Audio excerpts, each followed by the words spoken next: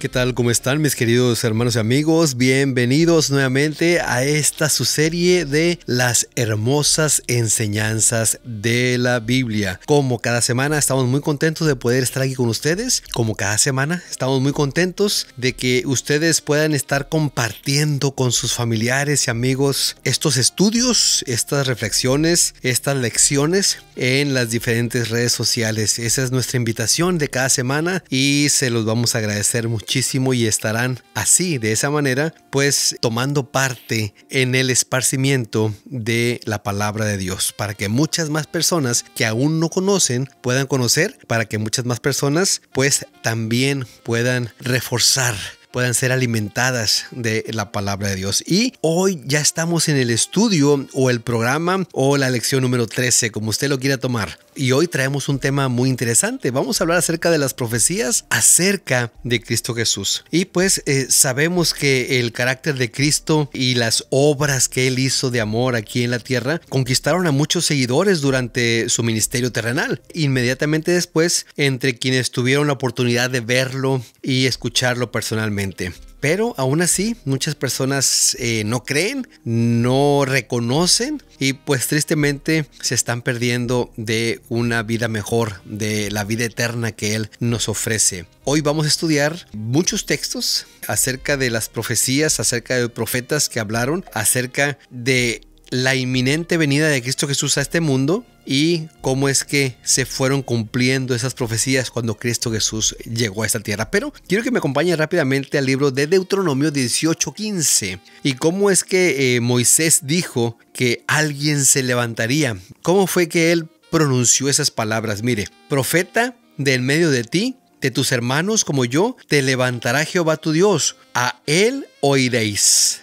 Interesante que Moisés, hablando de que alguien se levantaría, y él dijo que ese alguien que se levantaría sería profeta. Ahora, tal vez por eso muchas personas no reconocen a Cristo Jesús como Dios, como divino, porque aquí dice, Moisés dice que era un profeta, ¿verdad? Pero mire lo interesante de esto, que el apóstol Pedro menciona estas mismas palabras de Moisés en Hechos 3, 22 y 24. Mire, porque Moisés dijo a los padres, y Pedro estaba hablando acerca de Cristo Jesús, porque Moisés dijo a los padres, el Señor vuestro Dios os levantará profeta de entre vuestros hermanos como a mí. Y todos los profetas desde Samuel en adelante, cuantos han hablado, también han anunciado estos días. ¿Se da cuenta? Pedro conecta las palabras de Moisés miles de años antes con lo que estaba sucediendo en esos momentos, con la venida, por supuesto, de Cristo Jesús. Pedro reconocía a Cristo Jesús como ese profeta del cual Moisés habló.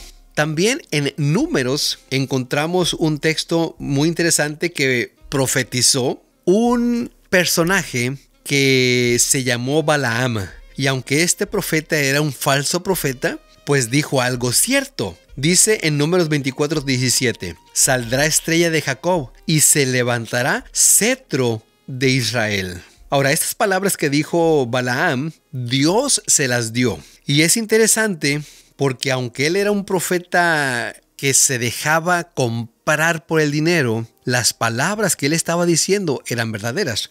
Hoy en día, tristemente, hay personas que predican la palabra de Dios que se dejan llevar por el dinero, que se dejan comprar por el dinero, que para ellos es más importante el dinero y utilizan la palabra de Dios para enriquecerse, para tener más posesiones. Ellos pagarán por eso. Ellos serán juzgados por lo que hagan. Y ahora mire, lo interesante de esto es que Cristo Jesús le aplicó esas palabras a Él mismo. En Apocalipsis 22:16 dice de la siguiente manera, yo soy la raíz y el linaje de David, la estrella resplandeciente de la mañana. Qué interesante, ¿verdad? Los profetas que hablaron o que profetizaron acerca de que vendría Cristo Jesús, en el Nuevo Testamento, los apóstoles están reconociendo de que lo que ellos dijeron fue verdad.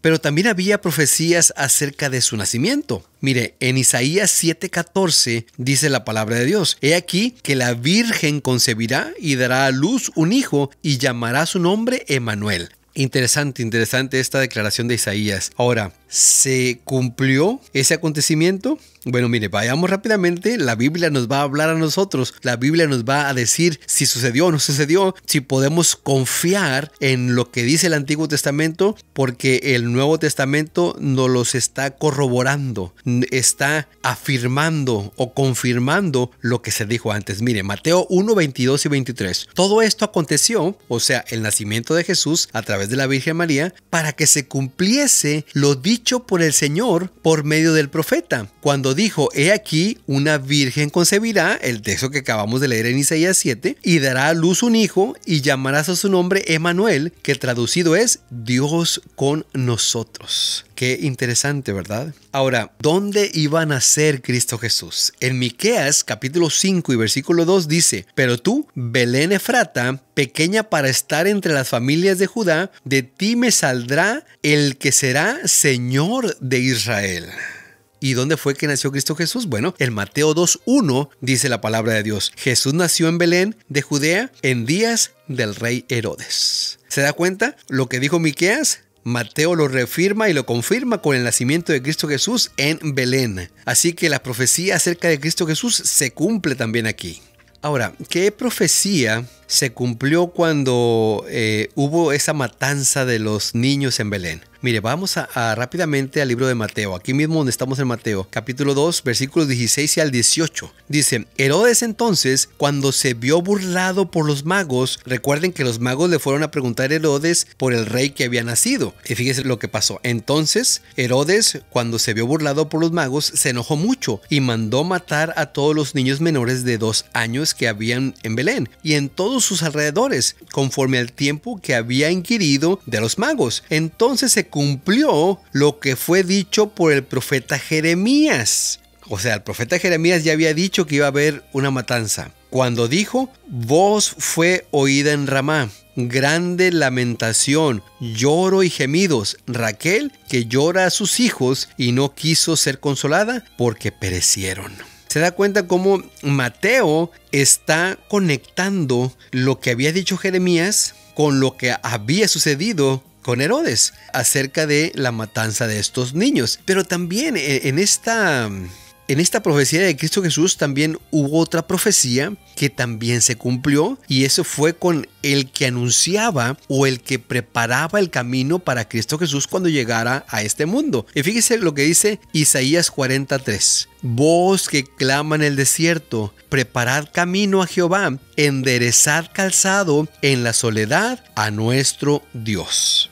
¿Quién fue quien cumplió esta profecía? Bueno, sabemos, yo creo que la mayoría de los hermanos que tienen algún tiempo saben que fue Juan el Bautista. Miren lo que dice Juan 1, 19 y 23. Este es el testimonio de Juan, o sea, Juan el Bautista, cuando los judíos enviaron a Jerusalén sacerdotes y levitas para que le preguntasen: ¿tú quién eres? Dijo: yo soy la voz de uno que clama en el desierto. Interesante. Enderezad el camino del Señor. Mire lo que había dicho Isaías acerca de este que iba a anunciar Juan, que era primo de Cristo Jesús y que había nacido 6 meses antes. Solamente los dividían 6 meses de diferencia en sus edades. Él, cuando le preguntaron de que quién era él dijo, o él simplemente repitió las palabras de Isaías 40. Soy la voz de uno que clama en el desierto, enderezad el camino del Señor. Y pues de alguna manera los que le preguntaban, siendo ellos sacerdotes, siendo ellos levitas, conocedores de la palabra de Dios, tenían que conectarlo con Isaías, porque el Nuevo Testamento no estaba escrito todavía. Era la Biblia de ellos en ese entonces, era el Antiguo Testamento, y por el Antiguo Testamento ellos tenían que conocer que Cristo Jesús venía y que alguien estaría anunciando la venida de él. Y pues no es tampoco de asombrarnos, o no es tampoco de verlo medio mal, cuando Juan el Bautista bautizaba en el río y vio a Jesús y él dijo: he ahí el cordero que quita el pecado del mundo. La gente tuvo que forzosamente, si eran estudiosos de la palabra de Dios, conectar. Porque ellos por años, por muchos años, por miles de años, estuvieron sacrificando un corderito que simbolizaba la venida del Mesías, que moriría por ellos y que por esa muerte quitaría el pecado de ellos. Entonces Juan el Bautista preparó el camino para Cristo Jesús. Ahora, mire, vamos de regreso al libro de Isaías. Al libro de Isaías, ahí encontramos una declaración también muy importante. Este profeta, pues, profetizó, válgase la redundancia, mucho acerca de Cristo Jesús. En Isaías 16:1 dice: el Espíritu de Jehová el Señor está sobre mí, por cuanto Jehová me ha ungido para anunciar buenas nuevas a los mansos. Me ha enviado para vendar a los quebrantados de corazón, para proclamar a los cautivos libertad y a los aprisionados abertura de la cárcel.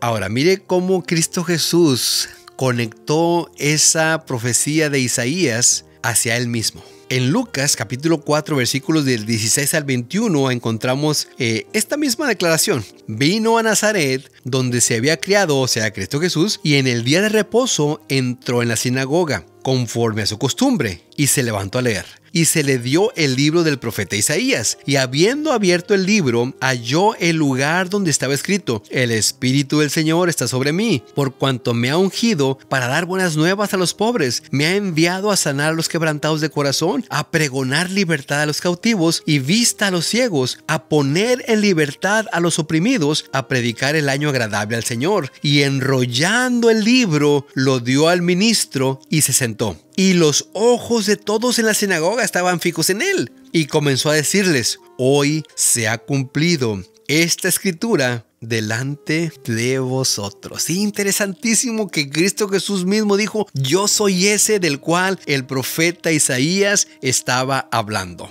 Y tristemente, aún así, con todas estas pruebas, pues muchos lo rechazaron. Y más triste aún, mi querido hermano y amigo, que con todas estas pruebas, hoy en día muchos lo están rechazando. Están rechazando a Cristo Jesús. Pero ¿sería que su pueblo lo iba a reconocer? ¿Sería que los dirigentes que estaban muy a gusto ganando mucho dinero iban a reconocer que Cristo Jesús era ese Mesías del cual hablaron los profetas en el Antiguo Testamento? Bueno, mire, vamos a ir rápidamente al libro de Isaías. Regresemos a Isaías, capítulo 53, versículo 3. Dice: despreciado y desechado entre los hombres, varón de dolores, experimentado en quebrantos, y como que escondimos de él el rostro. Fue menospreciado y no lo estimamos. ¿Usted cree que esta profecía se vuelve a repetir en Cristo Jesús, pero que algún apóstol haya reconocido o haya conectado? Mire, vayamos a Juan 1, 10 y 11. Dice: en el mundo estaba, y el mundo por él fue hecho, pero el mundo no le conoció. O sea, escondieron su rostro. A lo suyo vino, y los suyos no le recibieron. Cristo Jesús vino a mostrarles, vino a hacer ese trabajo que su pueblo, los dirigentes, se habían olvidado de hacer. Pero cuando los dirigentes, ya acostumbrados a cierta forma de trabajar, a cierta forma de predicar, a cierta forma de hacer las cosas, dijeron: no, este señor, no queremos saber nada de él. Tanto así que buscaban matarlo, y lo mataron tristemente.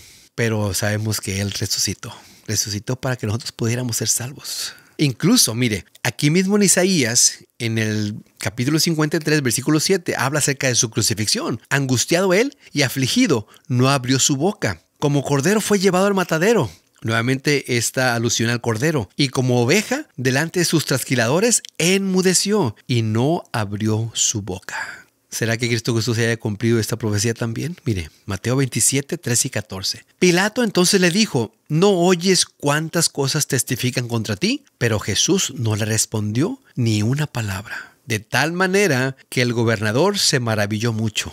Cristo Jesús no pronunció palabra porque él estaba cumpliendo su misión. A lo suyo vino y los suyos no le recibieron. Ahora, imagínese, mi querido hermano, que Dios nos da tantos detalles, tantas claves, que hasta algo, pudiéramos decir, mínimo, que tal vez pudiera pasar por alto por muchos, pero que sin embargo está registrado. Mire, Salmo 22, 18.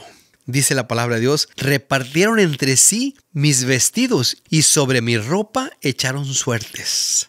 Interesante, yo creo que muchos de nosotros sabemos que sucedió esto realmente con Cristo Jesús. Mateo 27, 35. Cuando lo hubieron crucificado, repartieron entre sí sus vestidos echando suertes. para que se cumpliese lo dicho por el profeta. Partieron entre sí mis vestidos y sobre mi ropa echaron suertes. Interesantísimo, mi querido hermano y amigo, cómo las profecías se cumplieron en Cristo Jesús. Salmo 69, 21.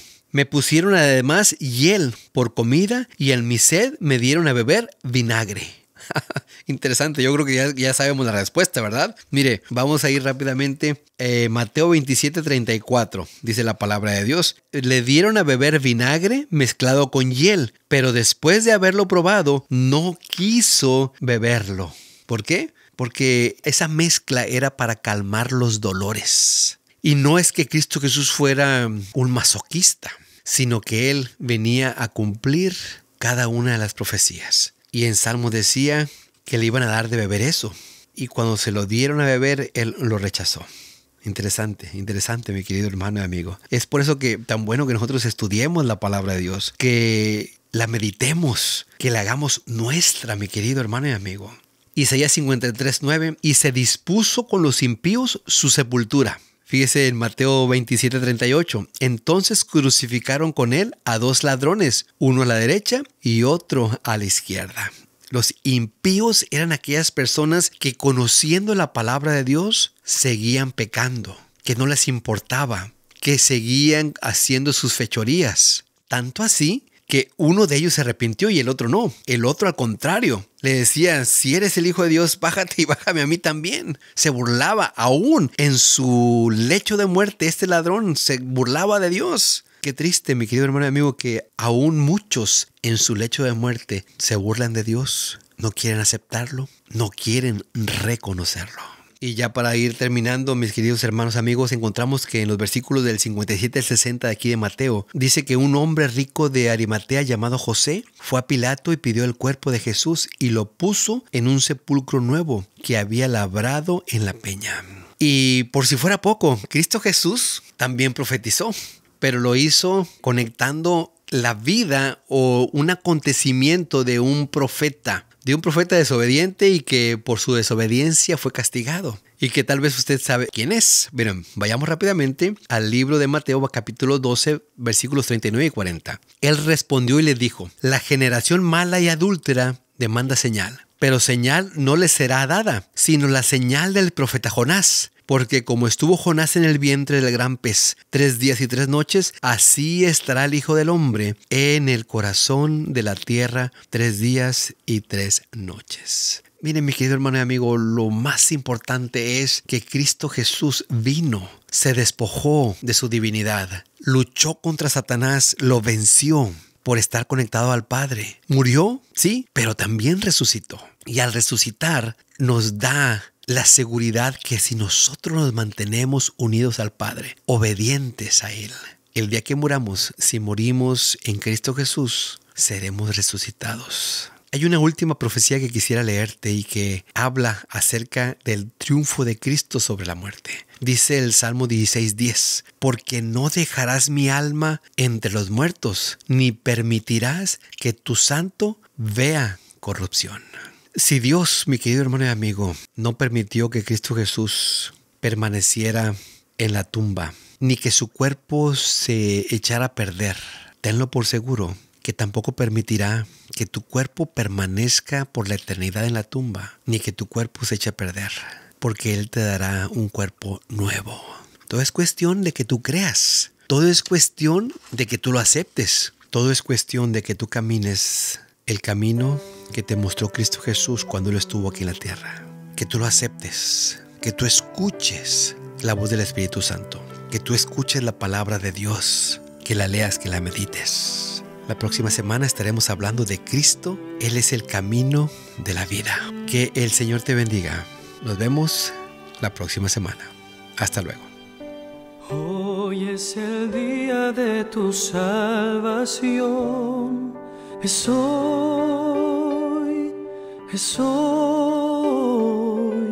sin vacilar ruega en oración. Hoy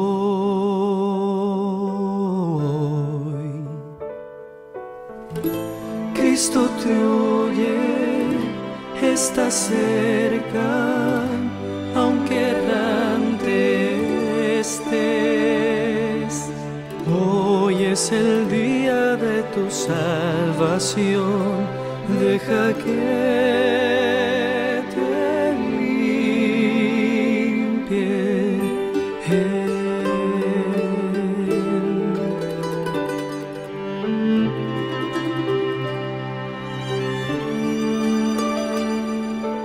Hoy es el día de tu salvación, es hoy, sin vacilar, ruega en oración.